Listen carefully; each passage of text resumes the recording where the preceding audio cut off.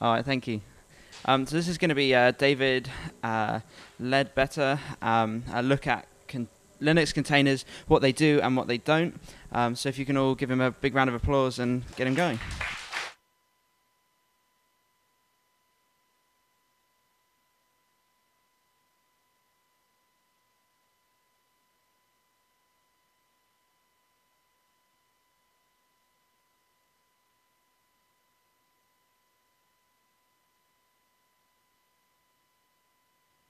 They're not about that. They're literally the kernel itself virtualizing things. So you're not getting a full x86 system, you're getting a full Unix system that aims to make it look like you've got your own system to yourself, but actually you're sharing the kernel with other processes and things. So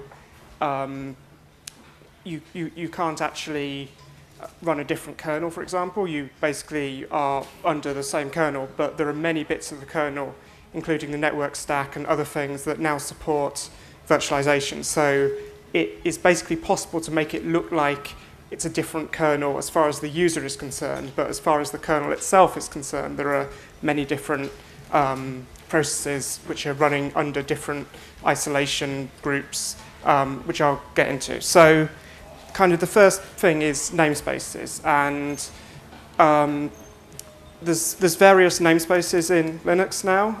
Originally there was one called the mount namespace, which was added quite a long time ago so that you could have different file systems mounted, but there are several other ones. So the way you actually get to use a namespace is you make a system call, either clone or unshare. Clone is actually the underlying system call that's used to implement fork and various other threading related things. So when you clone a process, you get 2 copies of the process, and depending what flags you specify, you either get exactly the same process, which is effectively fork, or you specify different flags and it won't share the file system, open file descriptors, or other things. So for namespaces, there are various things that are called clone underscore something ns, and you ask for a new namespace of a particular kind. Unshare is a bit different in that that's saying make a change to my current running process and put it into a different namespace. It depends a bit on what you're doing and why you use one or the other, but generally if you actually want a separate, totally isolated container, you probably use clone.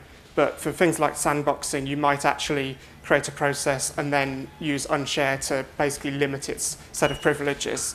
Yeah, it depends what you're doing. So the main purpose of namespace is sort of to provide isolation for various resources. So this kind of, if you add all the namespaces together, this means you can actually begin to get virtualization. So network namespace is a fairly simple one. So what I'm going to do is use an example program here, which is called contain. And this basically is a command line interface on top of the clone and various other features of virtualization. But if you give it the right flags, you can actually limit what namespaces are created. So, for example, if I say new net, I get a new network namespace. And then if I just run a command, say ifconfig, I don't get anything back. And that's actually what's expected because I've created an entirely new network namespace. So it's a blank namespace, there's nothing in it.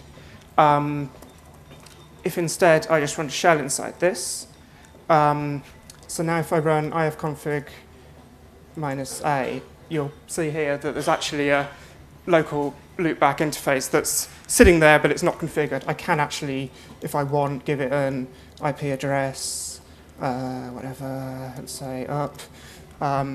It actually doesn't matter what I give it. So in this case, I can now ping that, and I'm now pinging my virtualized network interface. I can't actually ping, for a random example, that. I can't get to that because this is a totally empty namespace. The root table is empty. So yeah, it's it's quite a powerful thing, but it does mean that you actually need to do quite a lot of setup to make a network that works. And we'll get to that a bit later. So then there's various other ones. There's IPC, so System V, IPC. You can message queues and semaphores and things. You can virtualize those so that people can't access the queues or whatever outside their container.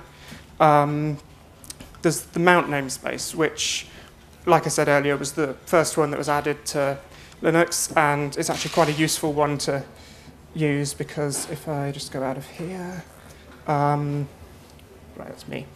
So if I now just add another flag here, so I've got new mount, I can basically then go into this, and I can then do weird things like begin to unmount file systems, and that will not be reflected outside this container. So if I want to virtualize the proc file system, for example, I can do that, and I'll get to that in a second.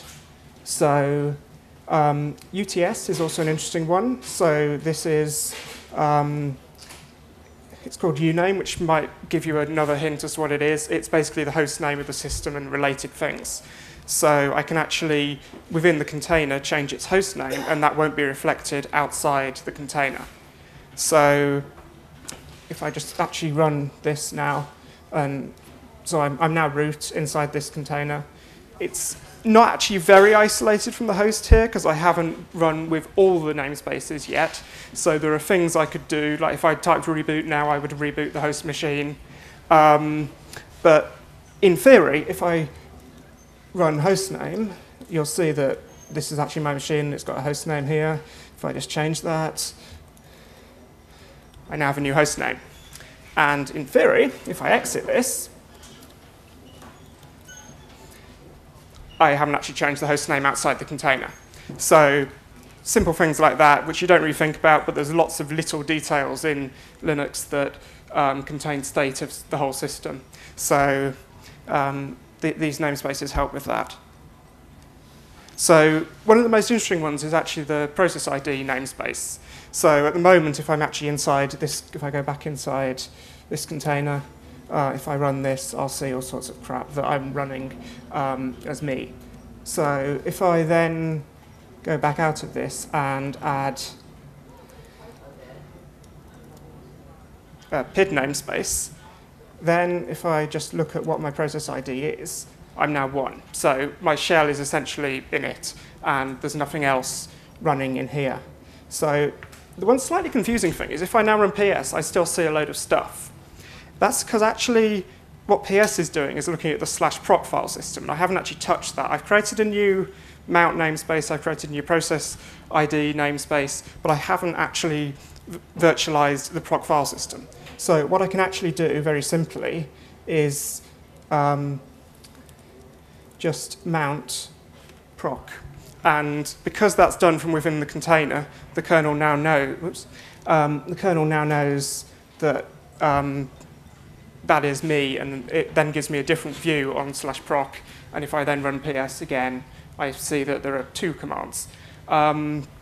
So that is one of the things about sort of this low level of containers. You can very easily get into a state where you make a mistake and you somehow don't virtualize something that means that, something that you expect that should be isolated from the outside world isn't. So yeah, you have to be a bit careful with that.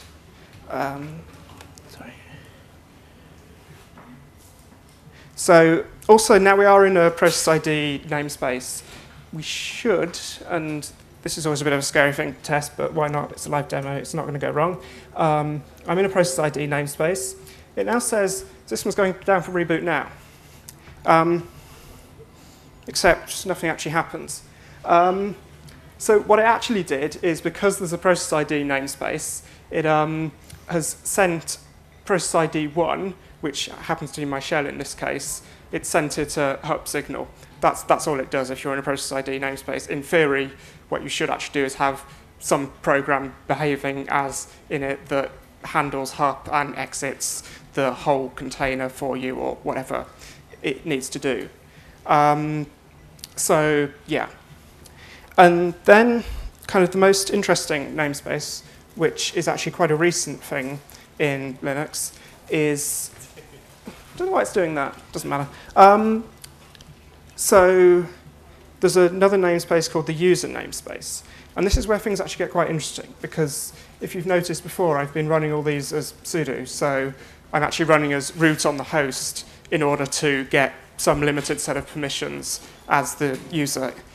But if I get rid of that, so I'm not allowed to run clone when I'm not root. That makes sense. However, if I now add another option, which is new user, which is going to add to the clone system call a request to clone the user namespace as well, I'll then find that it just works. And now this is a bit weird, because I wasn't root outside the container, but I am now root inside the container. So what's actually happening here is that the kernel has been told to map the user from outside the container to a different user ID inside the container. So this is a bit complicated, because it means the kernel actually has to be keeping track of 2 user IDs, and there was quite a lot of work to make this work. So, for example, you'll find most Linux distributions this won't actually work on right now, because XFS took a long time to get patched to deal with having this 2 user ID concept. And they've, I think, now got that patch into the mainline Linux kernel, but it's not yet appearing in distributions. So it'll be a while before that is available. But this is a really powerful thing, because it means that if I want to sandbox a process, I can essentially have a container that is a full Linux system. It's a little bit difficult to do some things because you're not root, so you can't really route an IP address to a container that you've created as your user, because you don't have permission unless root is running some special thing that lets you do this. So there are some gotchas, but basically you can treat this as an isolated container. So it means for sandboxing, if you've seen what Chrome does, it has a setuid helper at the moment that means that sandboxes are done via that, so that it can have root privileges. Potentially, once this becomes more commonplace, actually you won't need a setuid helper, and the kernel will do all this for you, which is kind of nice. So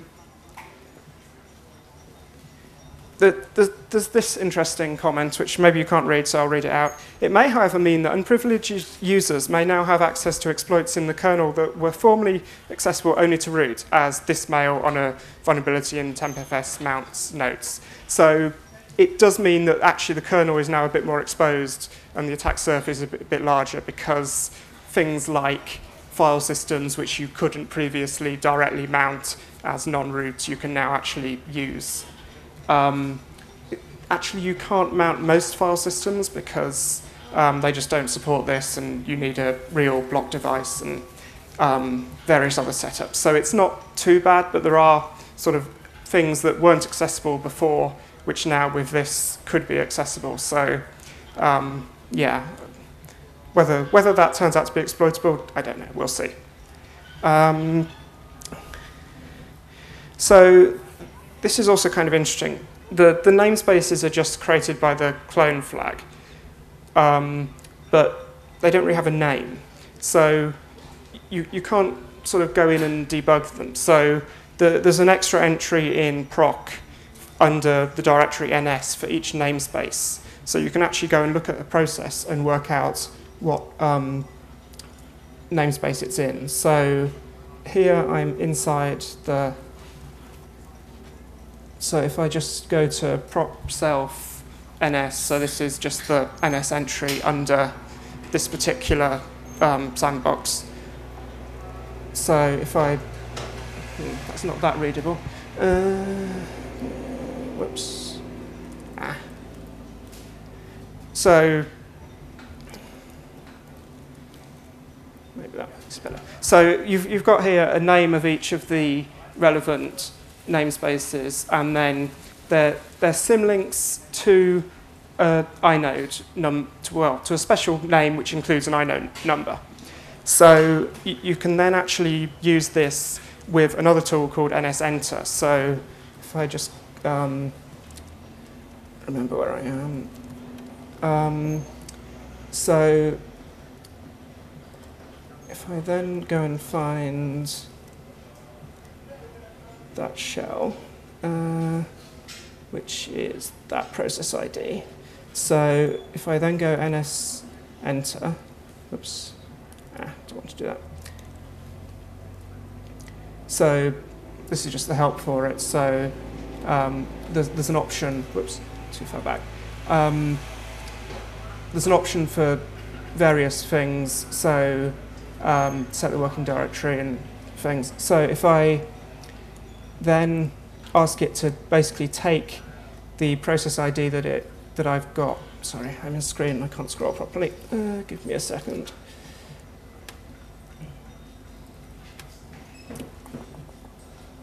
No. Okay, never mind.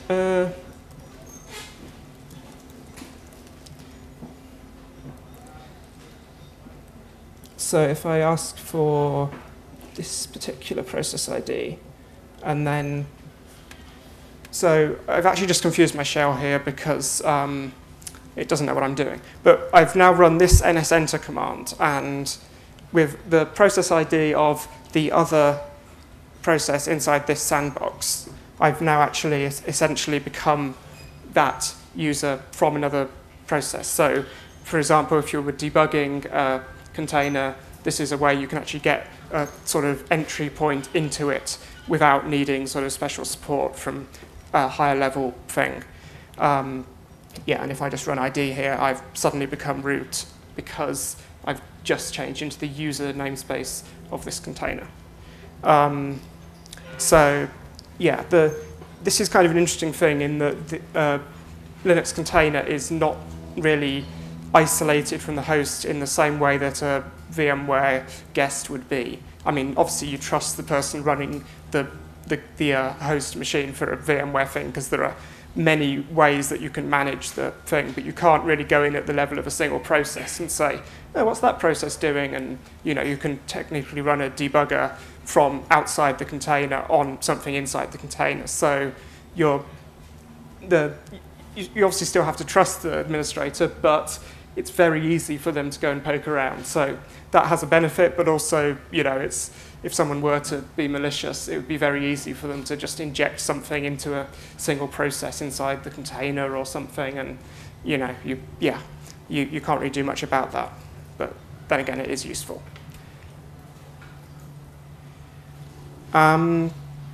So just to step back ever so slightly, the user namespace support actually has been disabled in various distribution kernels as well, and Debian has a custom syscontrol that turns it off because they're a bit paranoid about the potential security impacts of that. So, I think it will get to a stage where it's cleaned up enough in the kernel that people are more willing to rely on it, but maybe not yet. The other interesting thing actually about this user namespace thing is if I carry on poking around in /proc, there's also, sorry, no tab completion. There's also this interesting thing called UID map. So this actually tells it to map UID 1000 outside to UID 0 inside the container. So it's kind of a way of mapping user IDs. And you actually can use sequential ranges of user IDs and stuff, and there's support in recent versions of the shadow password tools to deal with having sub-user accounts and other things that you need to make this work. So there is actually quite a lot of support across the whole of sort of the Linux utility userland type tools for containers, and it's quite nice in a way in that it's sort of spread out and it's a generic thing, which means you can just use one bit of this if that's useful to you. But it does mean that there's not actually really a central point of documentation for all this, and it's a bit very sort of disjointed in a way. So going back to the slides. So that's kind of about namespaces. Another thing that's used is C groups. So C groups, as opposed to namespaces, are a bit more rigid in that they're a special file system that you have to mount, and this can then have various so you mount it under sysfs cgroup by convention, and so you have various controllers. So there's a memory one, there's a devices one, there's a block IO one, and there's a freezer one. Freezer I'm not going to talk about much, but it's quite interesting in that actually allows you to freeze a whole Unix process. So a bit like putting it in the suspending it, but you actually then can get a special external tool that will serialize the state of that to disk, and you can then go and save process, including things like its active TCP connections, and restore them on another machine. So the support for this isn't yet very good, but it's something that potentially could be used to actually make a sort of container-based virtualization platform where you can actually switch processes between machines transparently and things like that. So that's kind of interesting. But if I just exit this, so this is just the C group file system here, and as you can see, there's the ones I mentioned. There's a few others as well, which support various things like huge tables and other things like that. So one of the kind of interesting things is there's a memory limit in bytes. So this isn't set up at all. That's just a very large number. I don't know, maximum 64-bit int or something like that. There's not that much memory on my system, unfortunately. But if you actually then go and create a C group, so the way C groups work is a bit weird in that I just basically make something in here. So if I make something called foo, and then I change it into foo, that didn't work. So eventually it will populate things with files. I apparently haven't set this system up quite right yet. So where have I gone? Right. So if I use contain again, because this does it for me. So I can go memory limit in bytes, and if I give that 10 megabytes, say. Now, C groups need a name, so I have to give this a name, so I'll just call it test. And if I then just run something very simple, like bash, C groups, I do actually need root for. So I'm now inside a container, which should be limited to 10 megabytes only. So if I do something like, so that's just allocating 10 megabytes. I'll just print OK at the end, and then it says killed.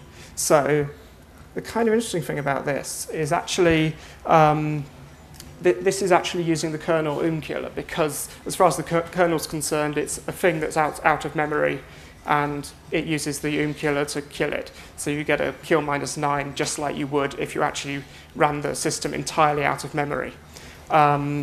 So yeah, it's kind of nice in that it's just integrated into the kernel and just works. And if you're familiar with ulimit, that's not a great thing for limiting virtual memory, because you have to limit the amount of virtual memory, and people might need to map large files which actually don't use much kernel memory.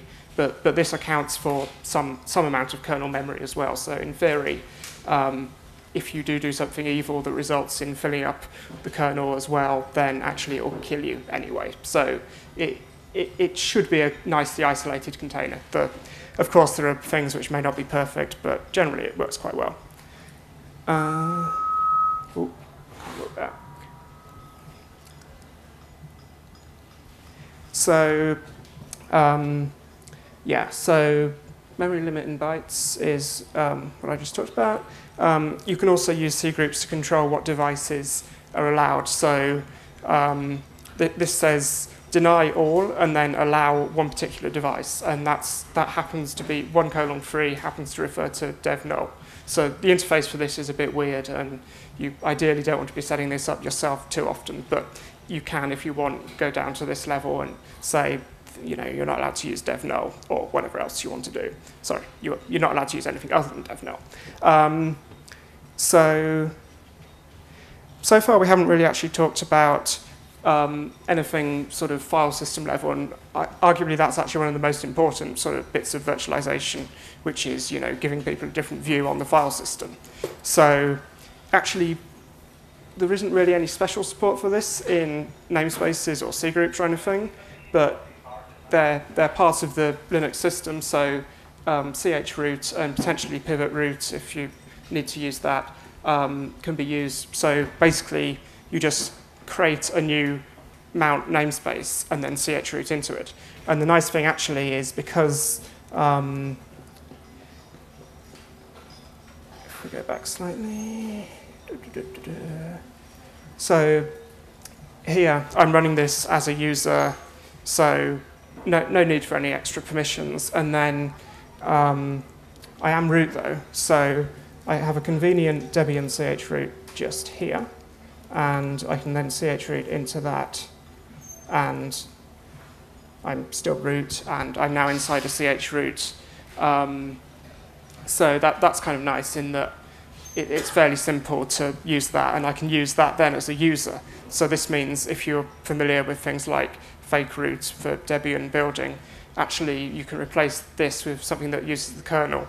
And fake root works by LD preloading a library that basically lies to anything that calls it that it now owns these files and that it remembers file ownership, and it's a bit of a weird hack because there are things where that can go wrong. So this is actually quite nice in that it's using the kernel support, but it can be done isolated as a user, so you don't need root in order to build a package that needs root to build, if that makes sense. So yeah, that's kind of nice. So yeah, it's very Unixy really, because there are all these parts that you're putting together, and if you put them together right, then you end up with a very nice system whereby you can play around with the exact aspects that are virtualized, or virtualize more or less, or whatever you want to do.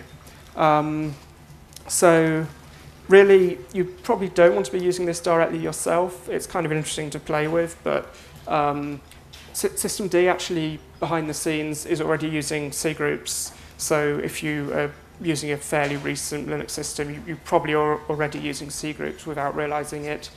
There's a utility thing that comes with systemd called systemd nspawn, which allows you to basically run a particular system inside a container like this. And if you actually look at the man page for that, there's some very simple examples at the end that say this is how to run deb bootstrap to get a Debian root file system, and then you can run systemd nspawn with the right options, and you end up with a file system that is isolated, and then you can run map-get install or build your package or whatever you want to do inside that.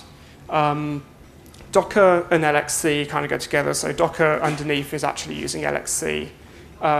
If you're not familiar with Docker, it's a very nice system where you basically give it very simple recipes, and it will go away and install whole systems for you, and it makes use of extra features on top of containers like union file systems, so you can have a very simple file system to start with, and then you can add a web server to that, and you can then save that under a name and recreate it later. So it's really quite nice and builds on all this and adds sort of a management layer that isn't really present in the sort of lower level stuff.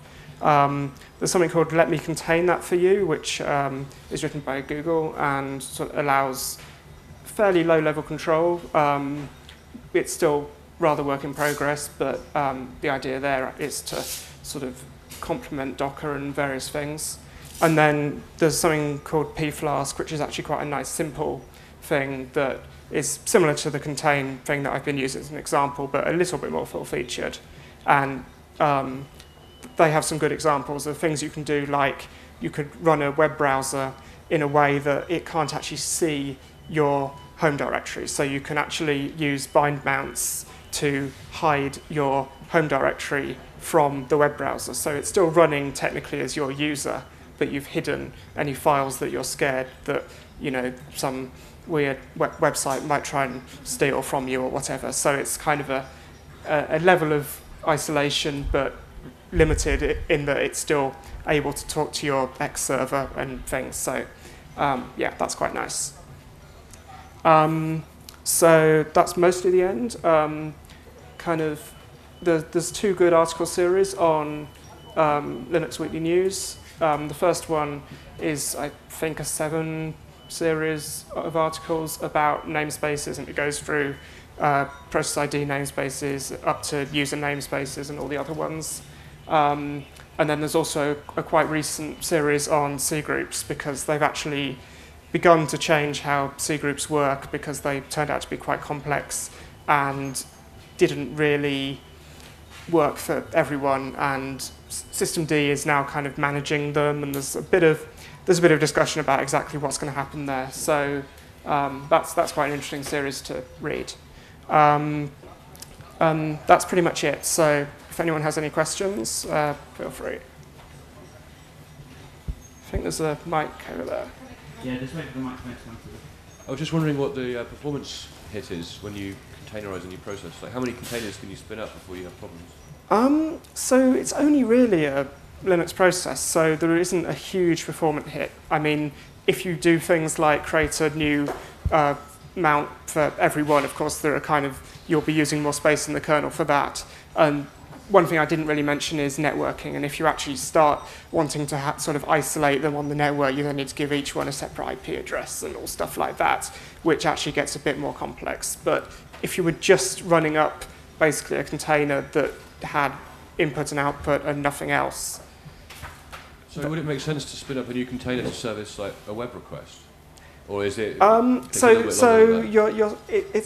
would be a bit like running CGI, in that you'd be forking essentially for every request. So it wouldn't be great for every web request, but maybe you could do something like, if you had several workers for your web server, you'd keep those in a separate container. But usually kind of the idea is you run a particular server in a container, and then that's kind of an isolated thing. So you wouldn't usually go to that level, but they are actually fast enough that if you did want to do something, for example, I've got it's an IRC bot where you can just give it random Unix commands to run, and it runs those in a container. And I'm relatively happy to trust that to I probably won't put it on a public channel, but it's on a channel with a few friends on, and it's quite useful for playing around, and it's fast enough to make that kind of thing work.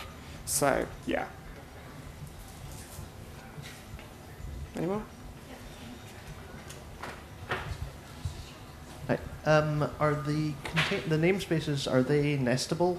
If you create, let's say as a regular user, something that you're then root within, can that create its own virtual namespaces within it? Yeah, that works. Okay.